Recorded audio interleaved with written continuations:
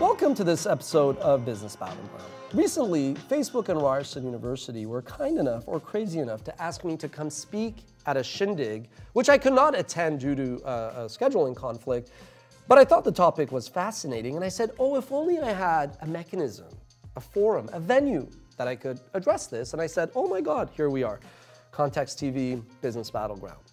They use the term catch me if you can, which I find a bit arrogant and cocky, so it's their suggestion. I will rephrase it in the more humble, modest, Canadian diplomatic, how to stay ahead of the competition, which is basically the same thing. So there's actually, by coincidence, I swear, 10 points that I want to touch on that will kind of take you through the evolution of what's happened in the online video landscape, going back till about 2005, which is when I had the crazy idea for WatchMojo. Fast forward to where we are today. So this kind of marries the macro with the micro, the industry with my experiences at WatchMojo, and then kind of giving you guys some pointers to position yourselves personally, professionally, whether you're an entrepreneur, an executive, in terms of what you should be looking out for. So, and these are admittedly themes I've covered throughout lots of different episodes on this channel, some of them in the Context is King episodes I do with Rebecca, some of them in standalone Business Battlegrounds. But the guys at Ryerson and Facebook thought it would be cool to put in one presentation, and I thought, let's just do one video, bring it all together.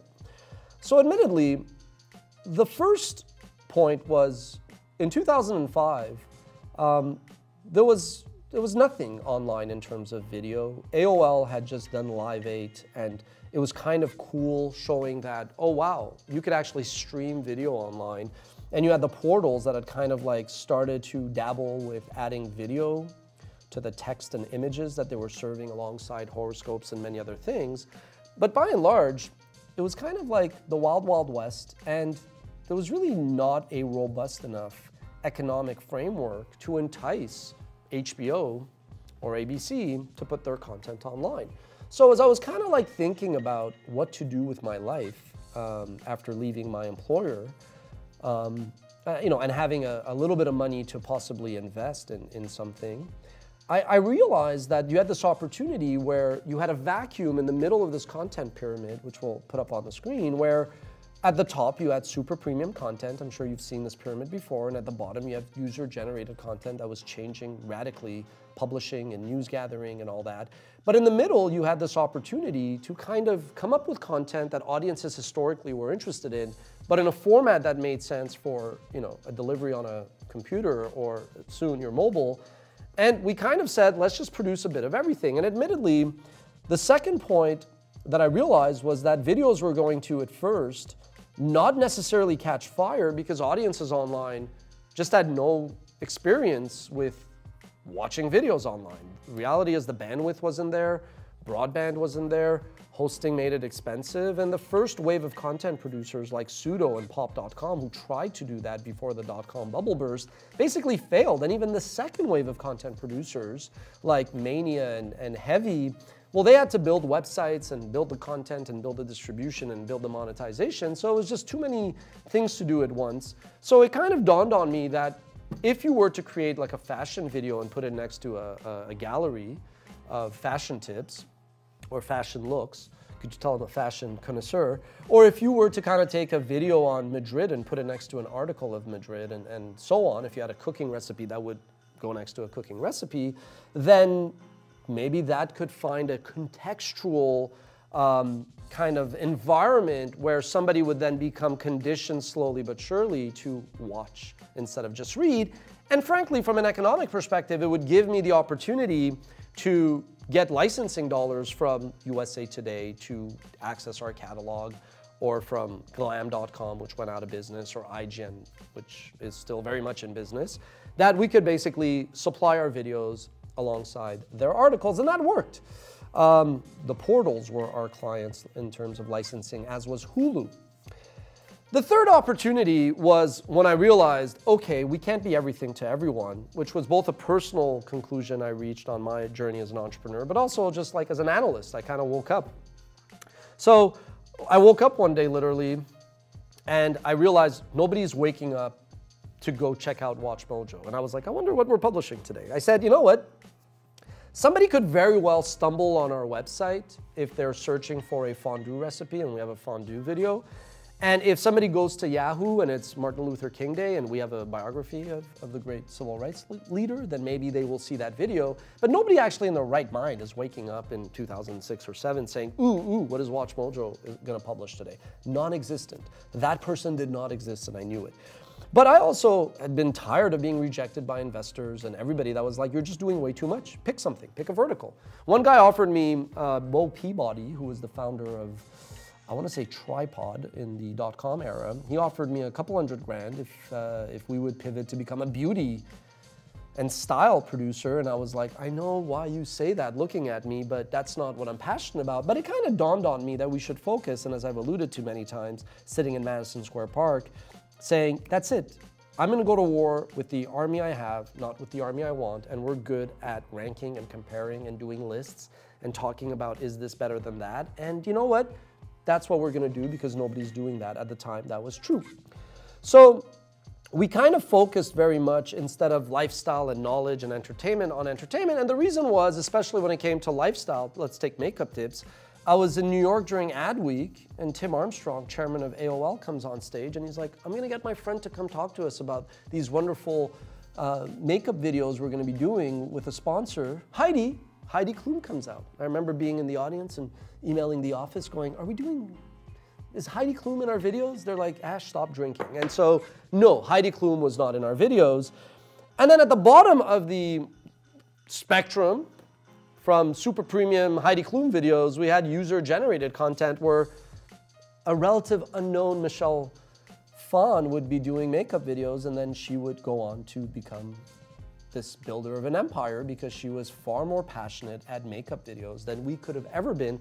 And I recognized that wisely, and I picked a boxing ring that I felt we could win, and that was top 10 lists on pop culture, entertainment, around fair use clips, because we had relationships and I was crazy enough to take that risk. But that was basically number 4, why we chose entertainment, because it dawned on me that, again, if you're looking for a makeup video, or you're looking for a recipe, or you're looking to find out if you should go to Madrid or Barcelona when you have an extra day in Spain, that's pretty in and out. You're not that passionate about it. It's very utilitarian.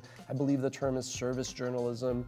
But if you are a fan of Star Wars or Star Trek or Game of Thrones or Jimi Hendrix or, you know, Family Ties, you're going to basically read up and watch so much content, and you're going to consume it. And watch time, before it was a thing with the algorithm, is something we kind of realized that was going to be popular, because it was no longer about unique users and page views and impressions. You could tell that marketers ultimately were going to say, well, you know what, you could get a user in and out and it's a bot, B-O-T, traffic, whereas spending time consuming content was going to win. And that is all about entertainment and infotainment and things you're passionate about. And growing up reading encyclopedias and magazines, that's where I had a font of information, and I knew more useless facts I thought were useless. Obviously, they turned out to be very useful. And that was another good decision we made to stay ahead of the competition that was kind of starting to do what we were doing.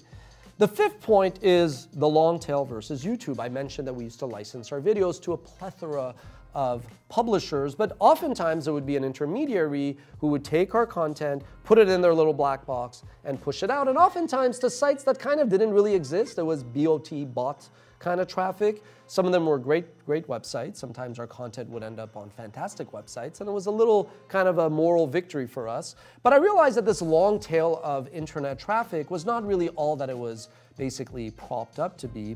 And as a user myself, I would be kind of working, answering emails, sending proposals, listening to music. And for me, I would listen to music on YouTube, and I would say, my Lord, there's a lot of activity here. These are comments, and there's real engagement. People seem to be sharing this content. So I said, you know what? We were very early on YouTube, and as I've shared with you previously, we'd send emails to YouTube on day one where, you know, Steve Chen would reply to me, and we'd kind of compare, strategies for how we would be trying to build our respective businesses. And of course, he now owns many islands, and here we are still in the trenches trying to make sense of all this. But the point was, it was clear that YouTube was going to win, and so the fifth decision was to bet the farm on YouTube, which was great. Now, once we decided to bet the farm on YouTube, number 6, we had to decide what are we going to do. And at that era, 2011, 2012, it was clear, absolutely clear, that YouTube did not need two things. It did not need another multi-channel network, and it did not need another vlogger. Now, ironically, we kind of dipped our toes in both. We had a lot of other content producers, let's say a car review producer, who'd come to us and say, ooh, I see you guys are covering in our horizontal era, you're doing car clips as well as fashion and entertainment and travel. Do you want our car clips? And I kind of felt that we couldn't be both serving our content producer friends and our own needs. So we kind of said, yeah, I don't really know how this WatchMojo Presents initiative is going to pan out. And even though the very first clips we did were very much vlogger-esque, I also recognize that ultimately these talking head videos would not necessarily stand out because everybody was looking at the camera, ironically, as I'm doing now, and giving their 2 cents. And history is, of course, very much cyclical, and there's a regression to the mean. And so we decided at the time to double down on this clip format because we felt like that would stick out. And in fact, at that moment, Travel Channel, VH1, if you go back to that content pyramid, were not online, and we purposely wanted to stand out of the clutter and project this aura of quality and professionalism by making our content look like the next generation of cable programming or network programming. And it worked.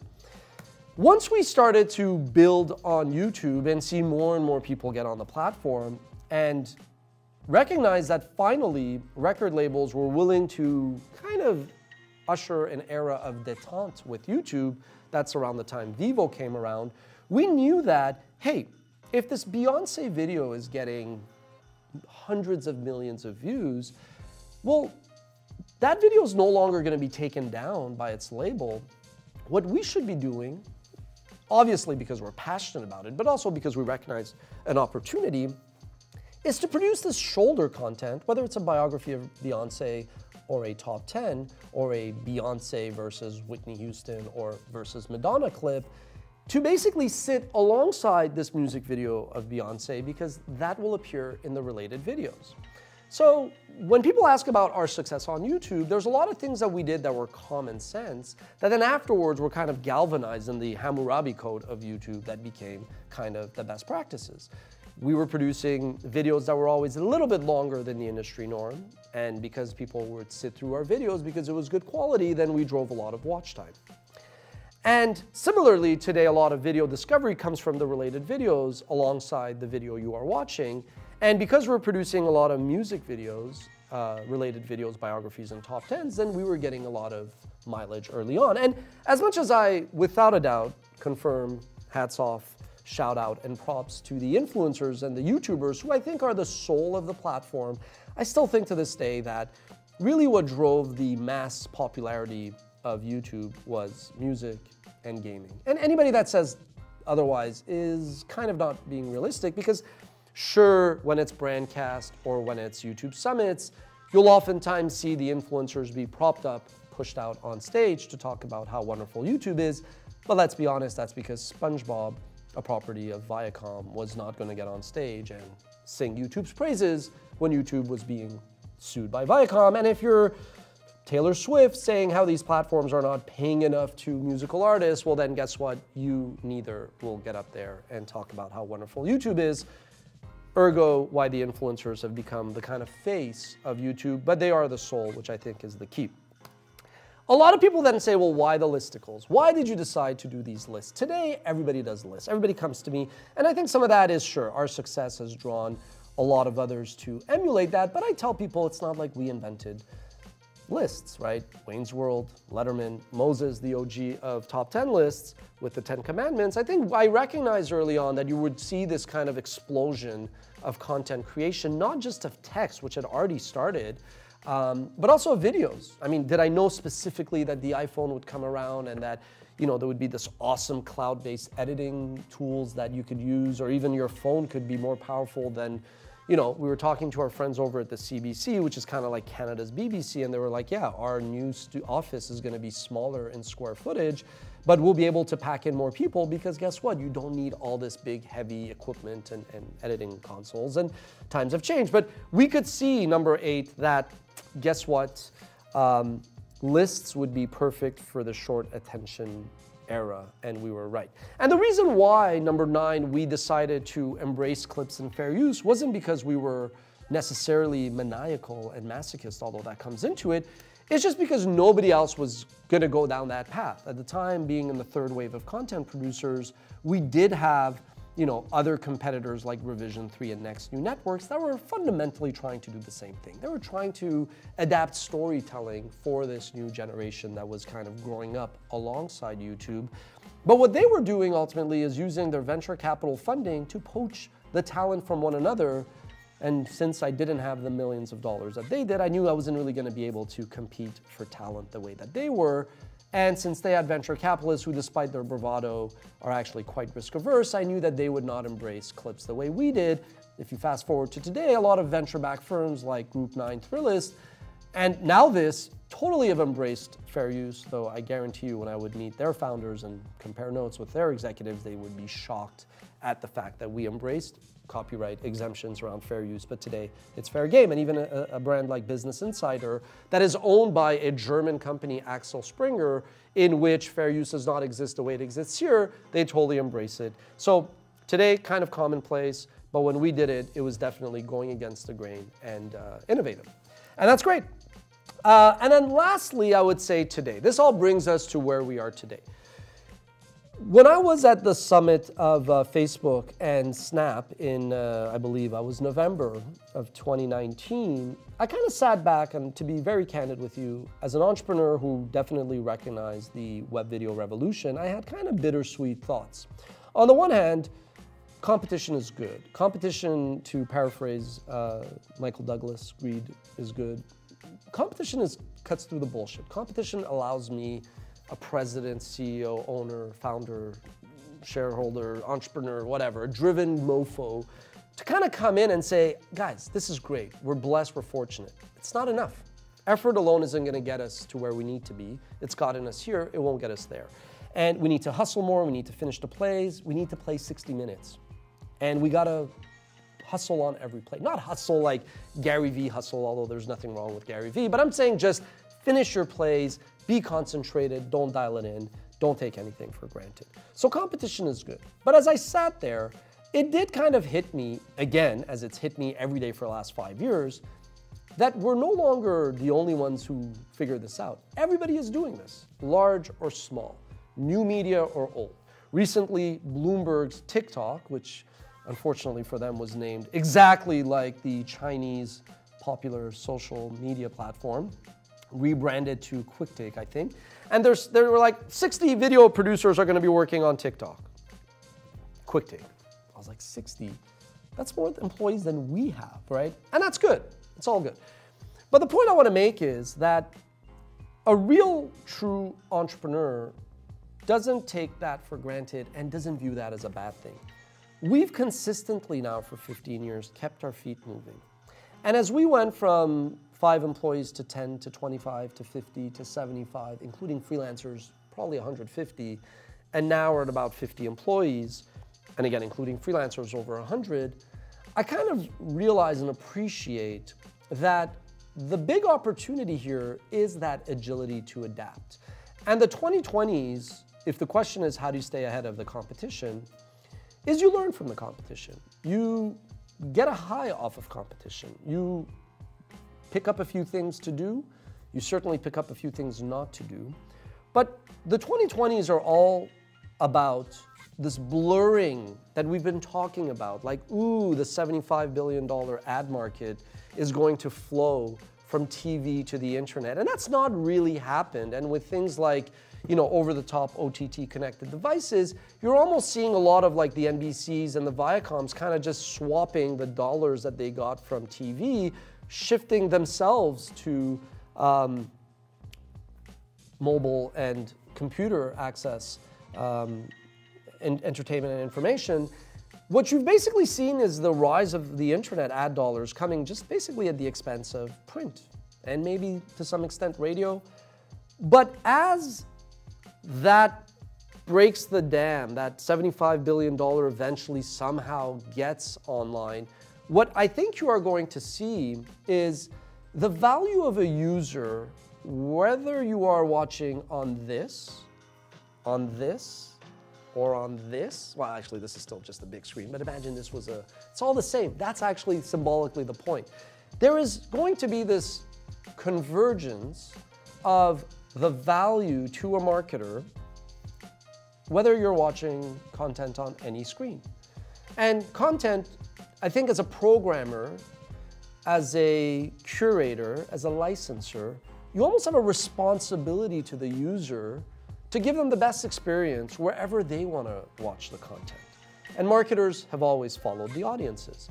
And I think if you are a younger version of Ash, with Fabio-like hair before venturing into the entrepreneur racket, you have to recognize that that is probably an even bigger opportunity that I faced. Being able to produce content for either Disney Plus, and I assure you the same way Hulu on day one said, Ash, we don't need your content, but before launch in 2007, they're like, could you call us back? We're gonna need a bit more content. The opportunity to feed the appetite of both Disney Plus and TikTok, both YouTube and Netflix, both HBO Max and Peacock, and Snap and Instagram, as these distribution delivery mechanisms blur, as these screens blur, and as the value of a viewer watching this becomes more or less equal across the board, that chaos, that confusion, if you as an entrepreneur and an executive can figure out how to capitalize on that, then in a decade you'll be sitting in this chair.